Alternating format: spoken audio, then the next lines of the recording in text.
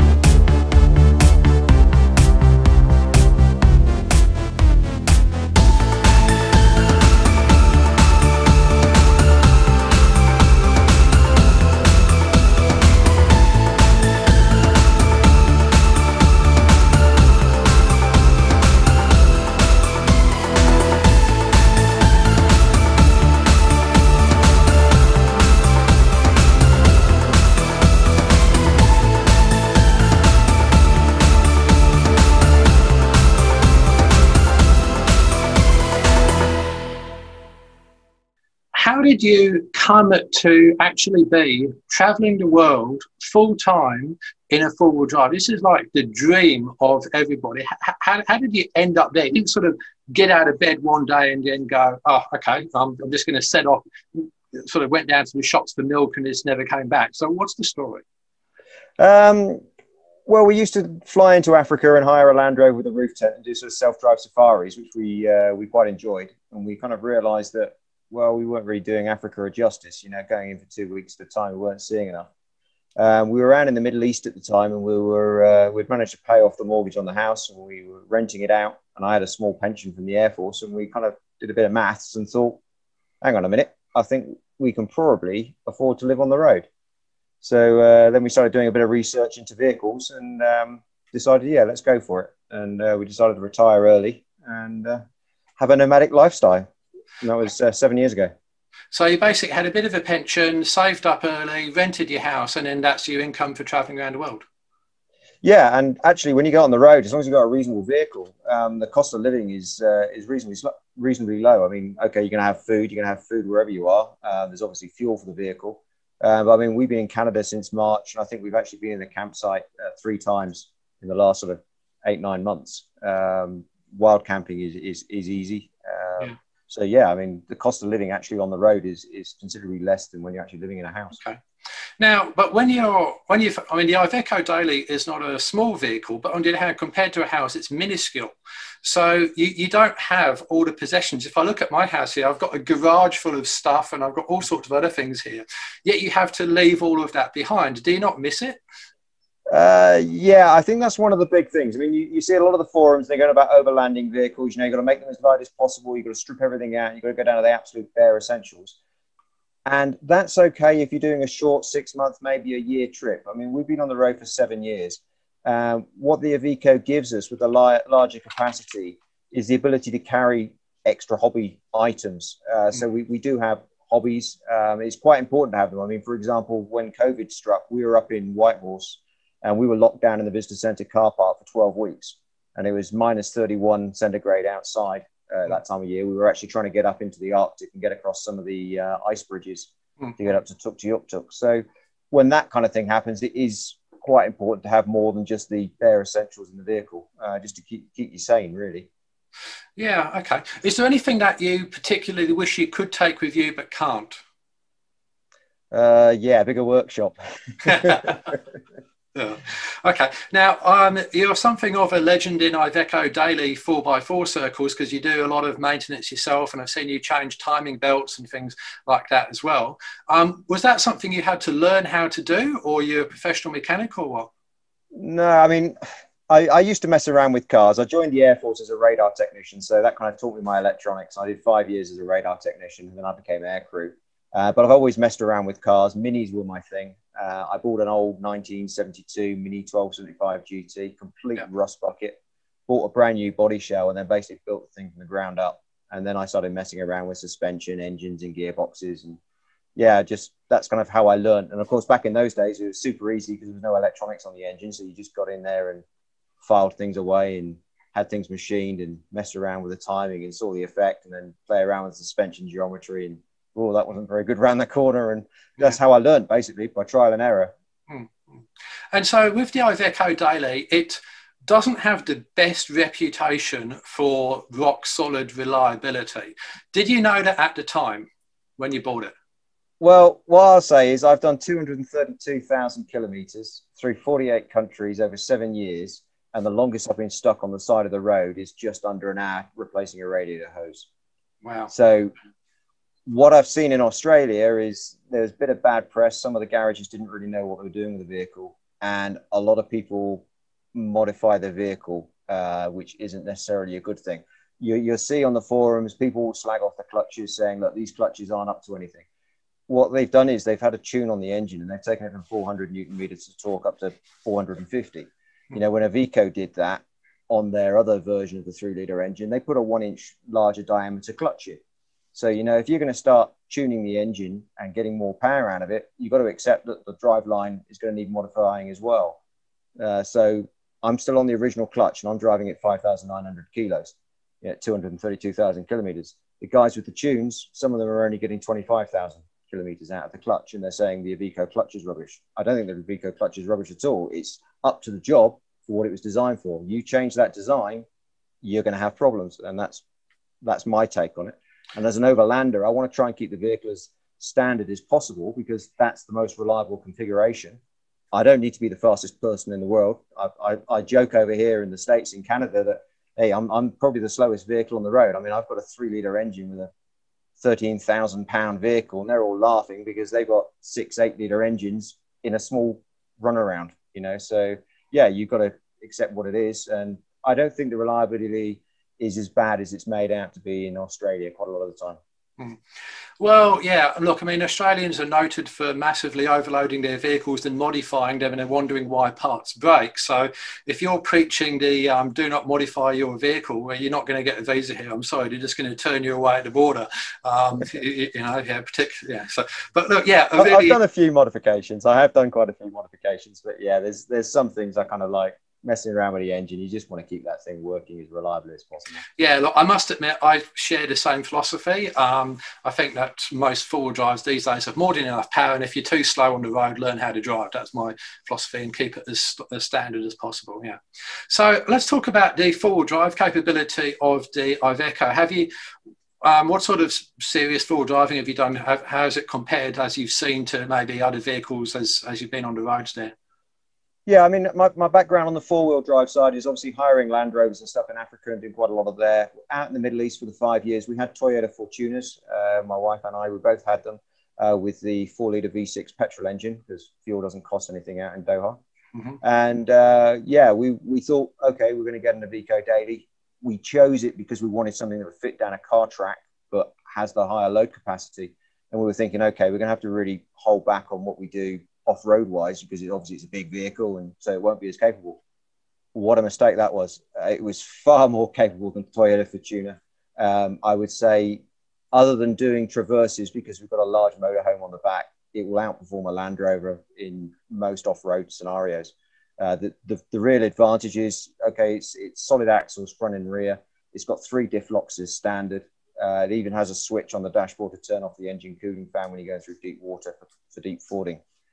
With the low range as well, we've effectively got 24 forward, 4 reverse gears, and 100 to 1 is the ratio in the lowest gear. So I mean, from a crawling point of view, you know, and you can use the cruise control in low range as well. So if you're in a really rocky area and you're trying to find your way through, you can plug the cruise control in at 3 or 4 kilometers an hour, and you just bounce up and down in your suspended seat, and you just have to worry about the steering. So yeah, I think it's an incredible vehicle off-road. It really is capable. So now, question from Paul Cox is, I assume your truck is right-hand drive. How do you get on in the States and Canada with that? I've actually got a left-hand drive. The nice thing with the UK is you can register left or right-hand drive. It's not an issue. When we did our research, we found there's quite a few, well, there's a few countries in the world which don't let right-hand drives in Central America, Costa Rica, Panama, Nicaragua can be a bit funny.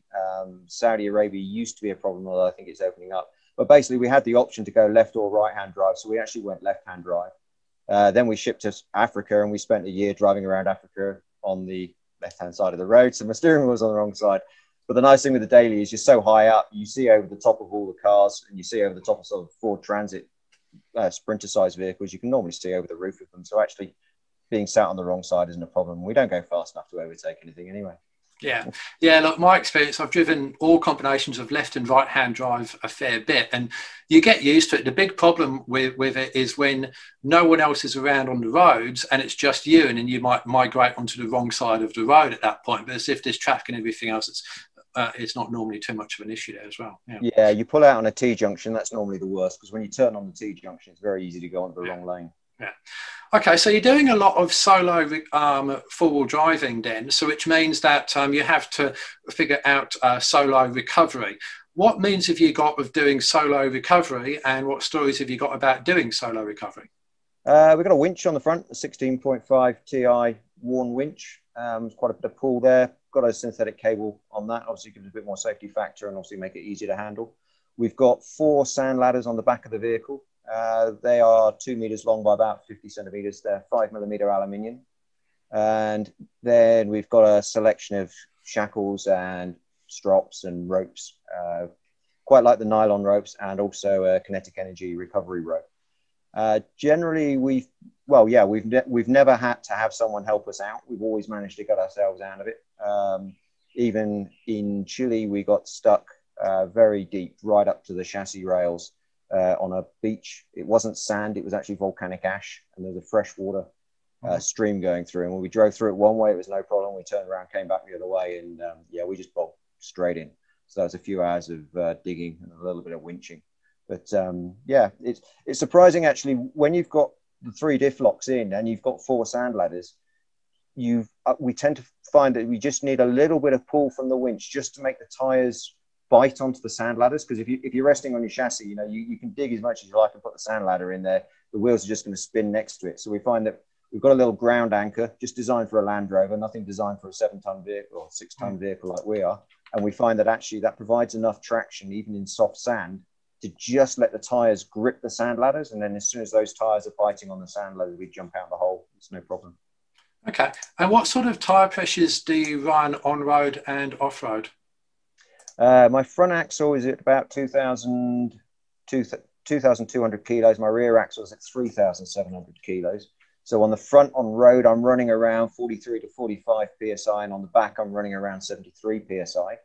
If I go onto a track, I'll drop the fronts down to 25 and the rears down to 45. And if I'm going onto really soft stuff, normal sand, I'd run at those sort of track pressures. But if it's really soft stuff, I'll drop the front down to about 15 and the rear to 20. And if it's really, really dire, I'll go down to 10 PSI front and rear. Yeah, that's about what we do in large vehicles. Yeah, okay. And you've been through pretty soft sand in those sort of conditions, down at sort of 15 or 10? Yeah. We did the Swiss Maranhenses, which is in Brazil. We did 100 kilometers, pretty much all of it in low range, and with deflated tires, going through very deep water. We had a bow wave halfway up the bonnet, which is about 1.7 meters. So with the water depth must have been about 1.20 meters, I would have said.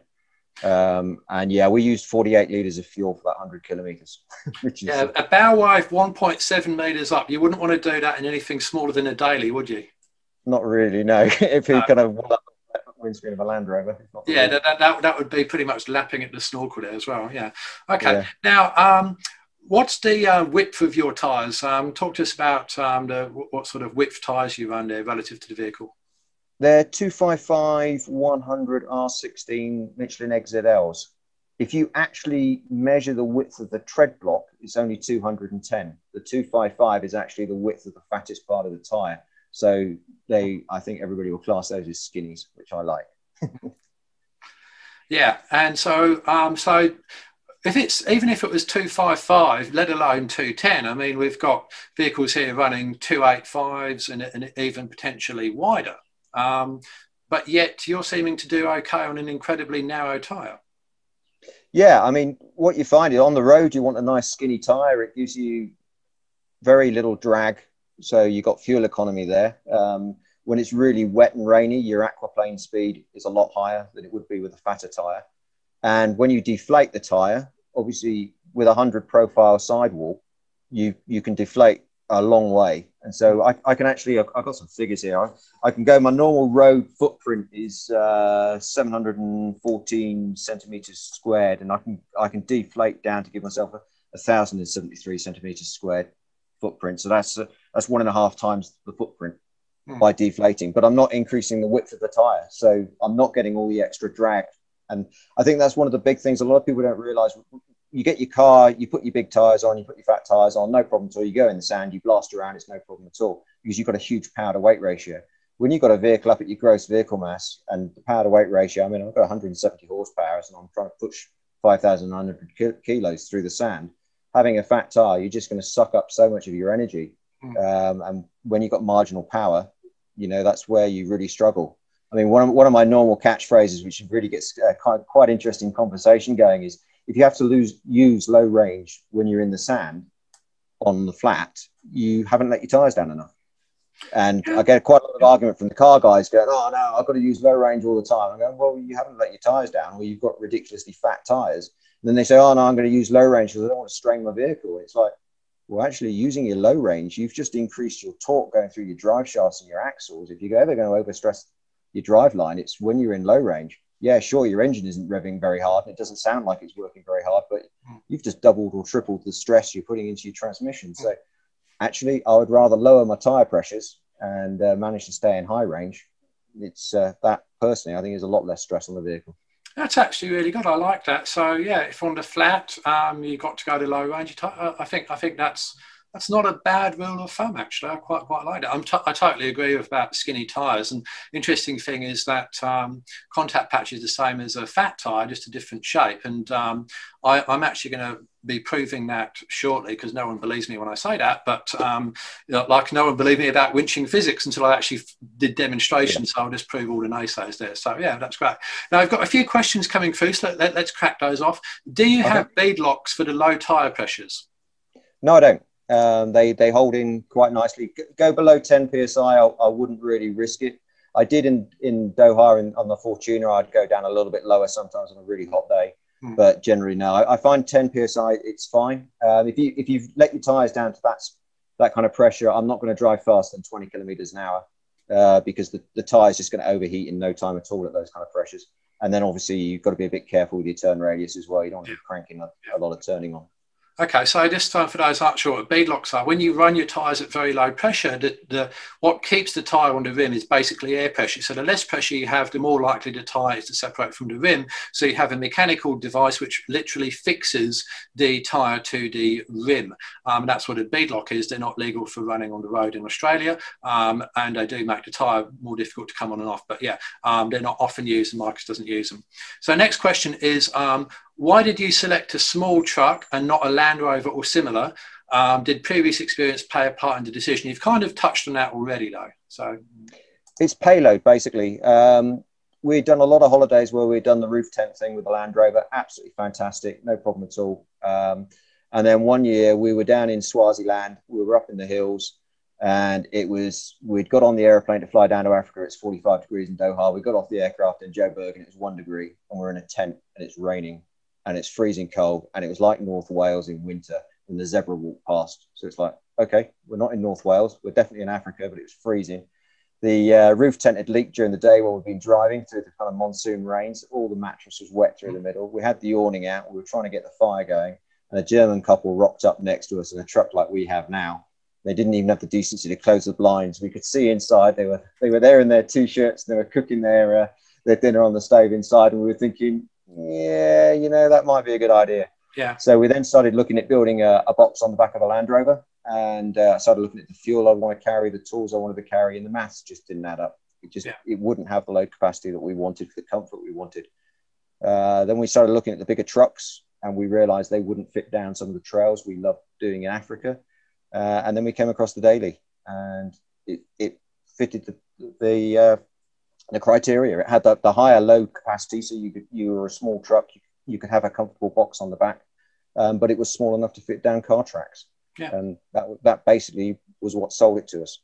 So that kind of answers Alexander's question about wanting a bigger truck, because I guess there's always that trade-off there. Yes, you'd want a massive truck, but then it costs more, it won't fit where you want to go. Then I think your point about the space is really good, because if we look at what we do in Australia, I mean, we're packing vehicles and then we're putting GVM upgrades on and we're towing trailers. We're kind of overloading them. So what I'm trying to do now is point people in the direction of light trucks like Canters are popular over here, and Dailies and Hinos and Fusos and Isuzus, rather than try and overload a Ranger or a 79 series. Just do the job properly and get the truck built for it, and you get much greater load space as well. So it makes sense. Yeah. Yeah, I mean, my Fortuner had a service interval of 5,000 kilometers. Well, it was 10,000, but the garages recommended 5,000 in the conditions. In Iveco, it's 40,000, and they recommend 20,000 in the off-road environment. So I'm servicing it a quarter as often as I would the Toyota, and that makes a big difference. And it's because it's truck engineering. The chassis and things like that. They're big, they're strong, and they can take a bit more abuse, which is good. I mean, I don't think I'd like to run a car around at maximum weight all the time, because they're not really designed for that. They have a maximum weight on them, but they're not designed to be run 24/7 like that. Whereas a truck, they are. I mean, they're a commercial vehicle. anybody who's operating a commercial vehicle, if they're not operating at maximum weight, they've bought the wrong vehicle. So they design from the ground up to be operated at their maximum weight. And it's interesting that quite a lot of the guys in Australia are running them around as backies, and they complain about the suspension and how terrible it is and the ride's awful. Well, it's because they haven't got enough weight on the back. Stick a Land Rover on the back, give it a little bit of ballast, you know, and the road holding improves straight away because they're designed to be operated at maximum weight. Yeah, that's right. And that's only maximum weight, let alone a GVM upgrade on top of that. So yeah, just get a job. I think it makes a lot of sense to have a vehicle like that if you're going to be living in it pretty much, well, literally full time. Yeah. Okay, so next question from Paul Cox.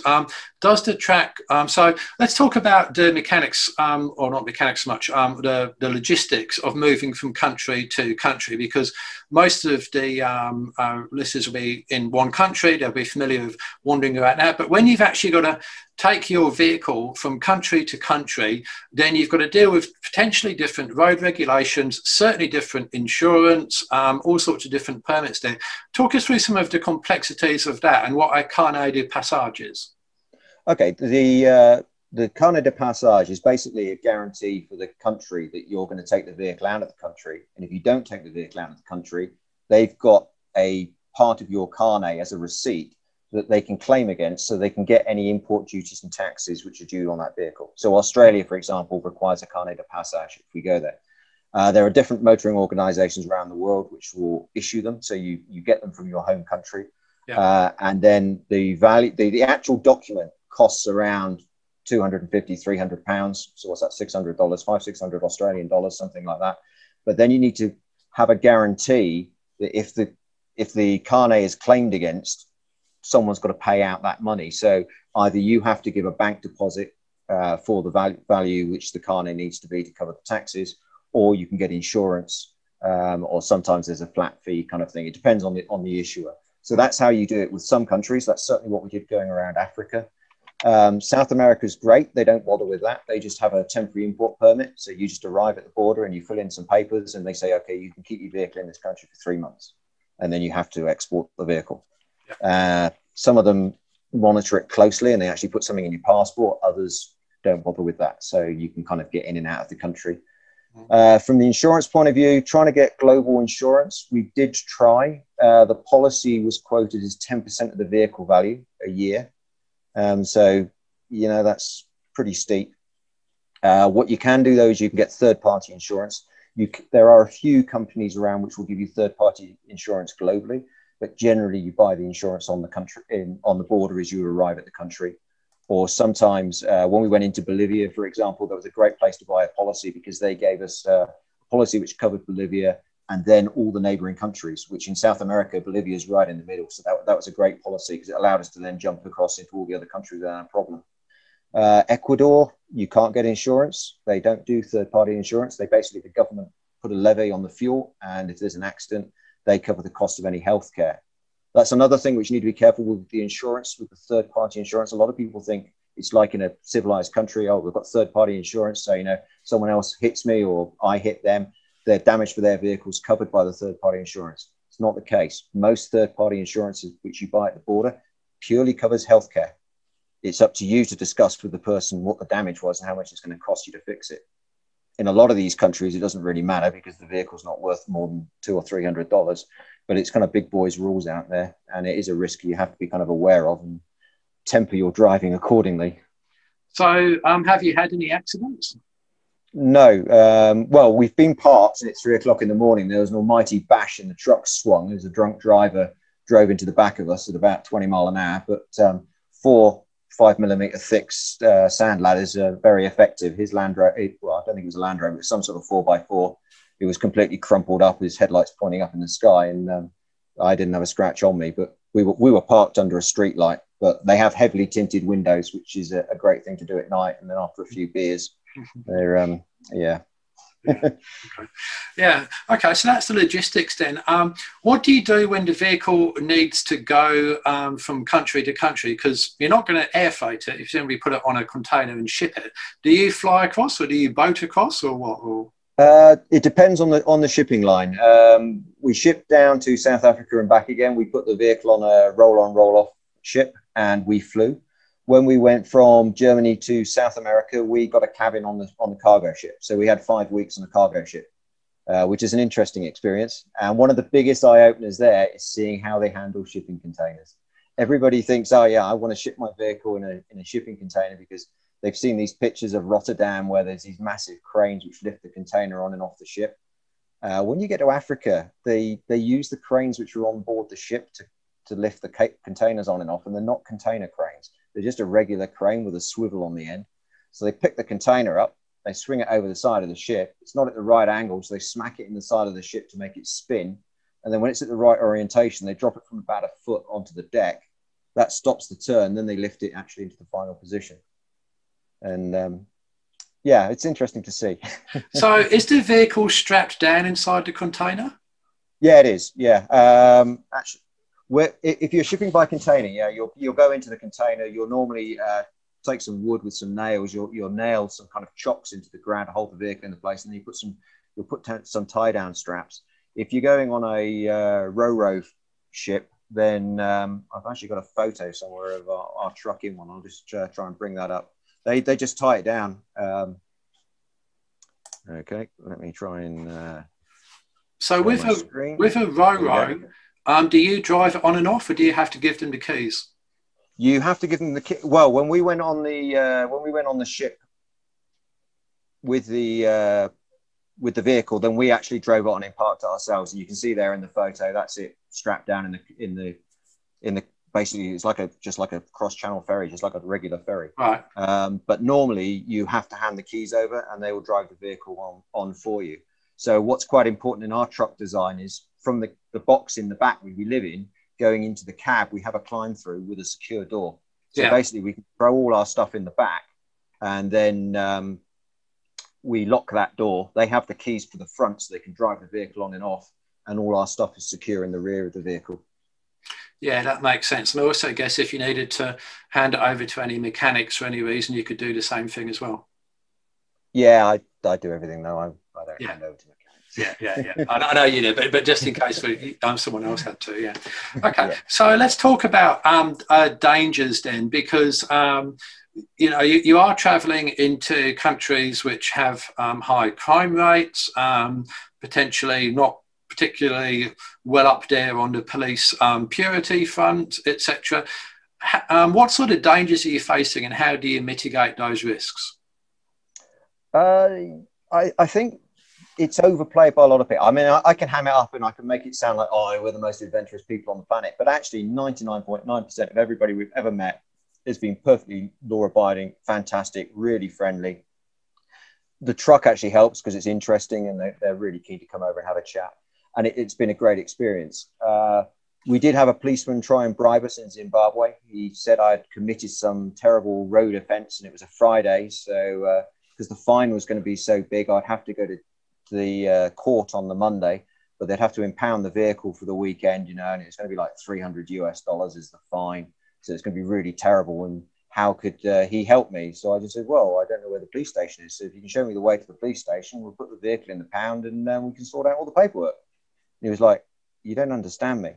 This is going to really mess you up. This is going to go, no, I'm quite happy. You just show me the way to the police station. Well, this went on for about 15 minutes, and eventually he got bored and he went, oh, you're not understanding me. Just go, oh, okay, thank you, bye. And just wait them out. If you're traveling, you're not in a hurry, then, the thing to do is make sure your vehicle is legal, make sure all your documents are legal, and make sure you are completely squeaky clean. Then you've got nothing to worry about. And if you've got nothing to worry about, you can sit there. And the bottom line is, if they're trying to milk you for some money, it's because maybe you're slightly dodgy or you've got something slightly wrong. And that's what they prey on. And if you've got all your ducks in a row, then you're bulletproof and you can be quite confident about it. As soon as they realize you're confident about it, they're kind of like, I'll get the next tourist that comes along who might not be so confident. So that's how we deal with bribing with police. We had one attempt in Peru as well, but we just played it out exactly the same way. So we've never paid a bribe. In the fuel stations in Africa, one of the normal scams is they'll tell you this, they'll get you out of the car to do the fuel pump, or go out and chat to them while they're doing the fuel pump, and then someone will point out there's something wrong with your tyres on the other side of the vehicle and get you to go around there. And while you're going around there, they'll open the driver's door and try and half-inch anything that's kind of sitting around, or they'll try and get in the passenger door by distracting you some other way. That's quite a normal ploy. They did get a GPS off of us in Namibia that way. We learnt our lesson. So whenever we go to a fuel station, I get out to do the fuel, and Julie locks the vehicle. So she's safe in the vehicle. But that's the only occasion we've had of that. We've met other people who are armed and things like that. We had one guy, we were going through Copper Canyon in Mexico, which is a no-go for the police in the army. And we were chatting to them saying, well, can we go through? Because we knew it was a kind of drug cartel area. And they said, well, yeah, as a tourist, you should be all right, but we can't go there. Just kind of check in with the people when you go through. So that's what we did. We took local advice. We stopped in the villages. There might be a guy stood on the corner with a machine gun over his shoulder and a walkie-talkie. We just say, hey, look, we're stupid tourists. We just want to go down this road. Is that all right?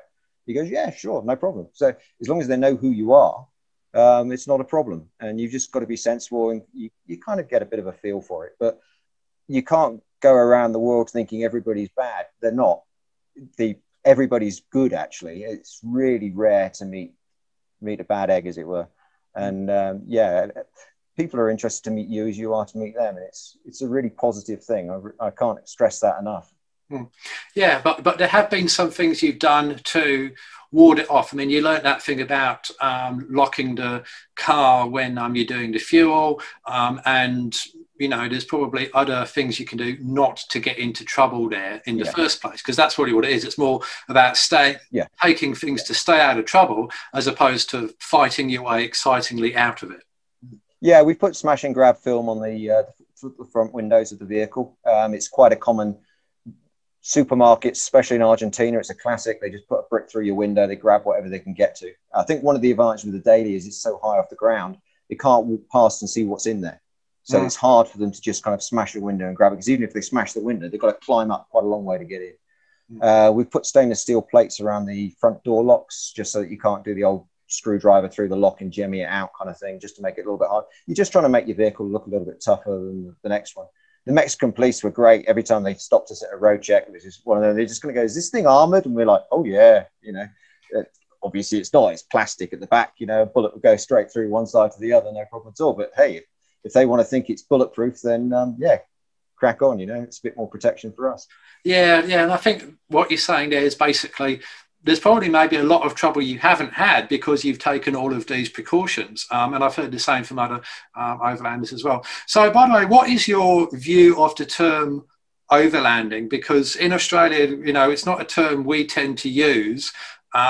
We tend to just call it trips or four-wheel driving or something like that. But America seems very big on this sort of world expedition overlanding stuff. What's your view of it? Yeah, we've started using the word overlanding because traveling through, we've been in the Americas now for 5 years. It's a very common term amongst Americans. But I mean, Americans might be in Texas and they might drive to California. And for them, and that's a big kind of overlanding adventure, you know, even if they're just going away for the weekend. So I don't know. I mean, we're vehicle-based expedition. It's not even an expedition. We're basically on holiday. We're driving around the world having a good time in a vehicle. So yeah, we use the term overlanding. I wouldn't like to try and kind of give it a proper definition or anything, but yeah, we're traveling by vehicle. Yeah. So you've driven 48 countries. Now every country, interestingly enough, seems to think they have the worst drivers in the world. But we are now speaking to a man who can actually give us an informed opinion as to who the worst drivers in the world are. So give us your worst three and best three. Ecuadorian bus drivers. They just need to be locked up. I mean, they are just ridiculous. They'll come down a road. You can be in front of them. They will pull out. They will put their horn on, and that is for you to slow down because they haven't actually got the power to overtake you. And they'll do that on a blind bend. I mean, they are just lethal.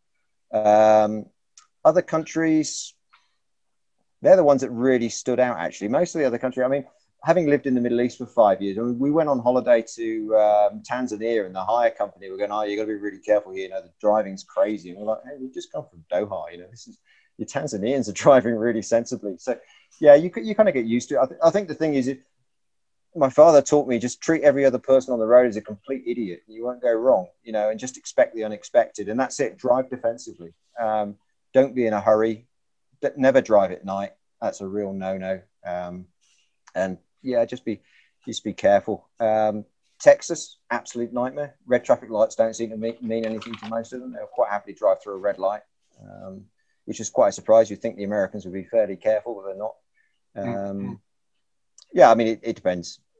There's different things. I mean, there's good drivers and there's bad drivers all over the world. You just got to just be careful. Just yeah. So now, when you're traveling, this might be slightly too personal, but I'm going to you can decline to answer it. So, you know, it sort of, I think that for any relationship, going on holiday is actually a really good litmus test. Because if you can do that or go through some adversity where things go wrong and it hasn't quite worked out, and then you both come out the other side and you haven't stabbed each other, you're probably on for a pretty good thing. But 5-7 years traveling the world, I mean, how does that go? Yeah, we get asked that quite a lot. We normally say kind of like, well, we'll keep going until we get bored or we kill each other. Because, yeah, we are literally on top of each other. It's a small vehicle and we live in here for 7 years. And I say up in Whitehorse, we were in lockdown for 12 weeks and you couldn't even go around town, you know, so you were really working back. You have to be tolerant of each other. Yeah, we have arguments and we have grumps and one of us will go off for a walk and come back sort of 20 minutes later having cooled off. But that's normally what we do. We might be grumpy with each other for a day, but, you know, you make up. And yeah, you just got to be tolerant of each other. That's the most important thing. And Julie's used to putting up with me and she's fairly easy to put up with too. Yeah. Luckily, she's not sat next to me, so I can get away with it. What sort of people have you met as you've been traveling the world? Do people just come up and want to start a conversation, or what are your observations of people who sort of you make contact with? Yeah, we meet a lot of travelers that say, oh, you want to be covert, you know, you want to have one of these stealth campers so you can park up in town and not be met. And don't put your web address on the side of the vehicle, you know, because you're going to get all these nutters kind of get in touch with you and give you a hassle. None of that at all. We like having a pretty unique vehicle. It starts conversations. People come over and chat to us about it. Having the web address on the side is great. People will email us or they'll take photos of us and then kind of contact us on Instagram saying, hey, I was driving through town behind you tomorrow. You know, there's some great places here. You know, drop us a line and we'll get a bit of a chat going. And they'll tell us about some local places we didn't know about. They're not in the tour guides. And having the unique vehicle, you know, you stop somewhere, great 4x4s come up and kind of have a chat about it. And you get into conversations. That's the best thing you can do. You start chatting to the locals. You know, they invite you to events and things like that, and you get to see a lot more than you would if you were just purely getting the tour guide books out and going, oh yeah, okay, we're going to go to Machu Picchu. You know, oh great, okay. But actually, you find out about 20 or 30 different things on the way, and yeah, it's really good. Yeah. Okay, so if somebody was considering emulating you. And they're going to get another full drive truck and then sort of set off on this 48 country tour of the world. And you've probably been asked this a bit. So what advice would you give them to do and not do with the benefit of hindsight and experience? Keep the vehicle as standard as possible. Get on the forums, see what the common faults are. Every vehicle has a common fault. Even the Toyotas, everybody says they're the most reliable vehicle in the world. I've owned them, they do break. Find out what the common faults are.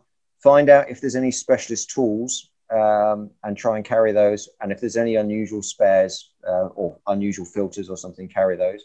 Get a workshop manual, because even if you're not going to do the work, it makes it a lot easier in a foreign country with someone who's not familiar with the vehicle to have a manual and be able to show them the job you want doing, or for them to tell you, oh, your problem is because of this bit. And if you don't both speak the same language, it's much easier to have a book with pictures in it.